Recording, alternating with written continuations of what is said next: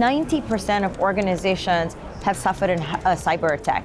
That is like a startling statistic. 80% of organizations actually experience a cyber attack every 2 weeks. This is a significant number. 70% of backup data is actually compromised. So I really want to caution organizations out there, in the region, think about your backup. Backup is not something that is just, the responsibility of IT operations. My name is Kavitha Mariappan. I'm the Chief Transformation Officer at Rubrik. Rubrik is a data resilience platform that powers the AI era. And here at Rubrik, my job is really to work on our top customers and guide them through their digital transformation journey and their AI transformation journeys by ensuring that they have a cyber resilient platform as they navigate this journey.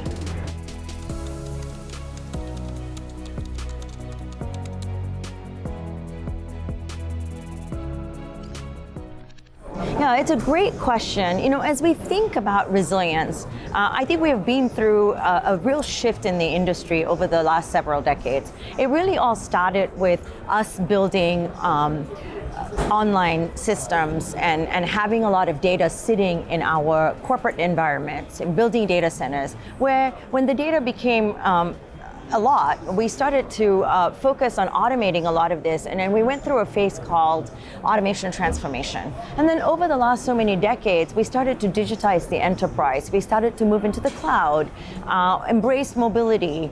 The internet became the new network, and the cloud became the new data center. As we think about that, we started to grapple with different issues where now we were dealing with cloud misconfigurations. We were dealing with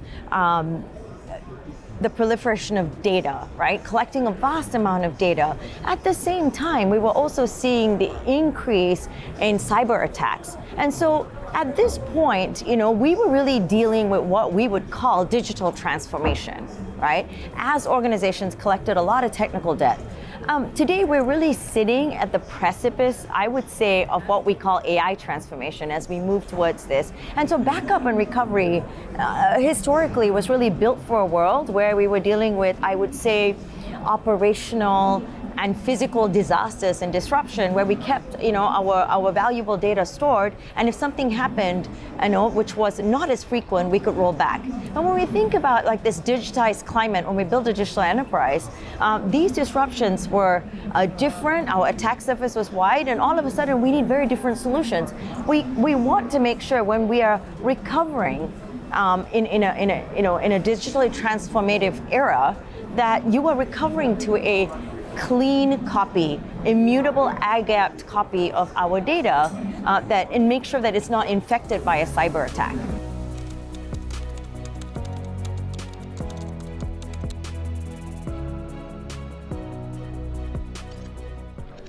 One of the things we have learned through our Rubrik Zero Labs, which is our Rubrik Security Insights lab, as Rubrik sits in line and looks at a vast amount of data and signals, identity, we're noticing, is the biggest attack perimeter, the front line of how cyber incidents are occurring. In fact, 80% of successful cyber attacks are actually from and impacting the identity perimeter.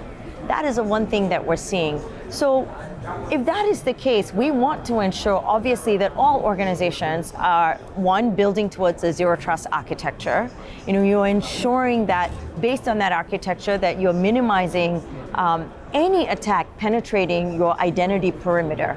And when we think about identity, it's really important to think about not just human identities, but also non-human identities. As we go into this AI era, we're also going to see agentic identities. So, one of the things that's going to happen as we think about identity in this new paradigm is we are going to see the number and the magnitude of identity-based attacks. If we're seeing an identity-based attacks today as one for human-based identities, that's going to be 10x as we move into sort of this AI world. And so it is really important that our identity services and solutions can, one, be protected, and that if there is an incident and an impact to our identity services and our identity infrastructure, that it's easily recoverable. So Rubrik, as introduced identity resilience as a solution.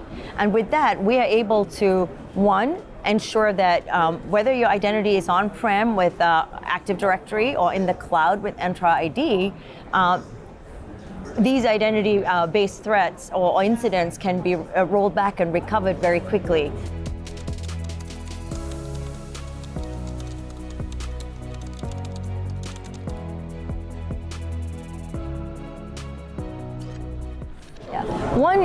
One of the great things about being here at GITEC and obviously in this region is MENA is an amazing, growing region. It is really going to become, I think, like a massive digital footprint in the world.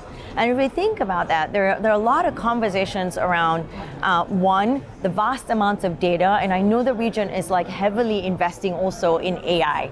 So what does AI need? AI needs vast amounts of data, right? And so this very data starts to become, one, the currency, for us to build a digital enterprise, for us to do artificial intelligence and innovate in the region.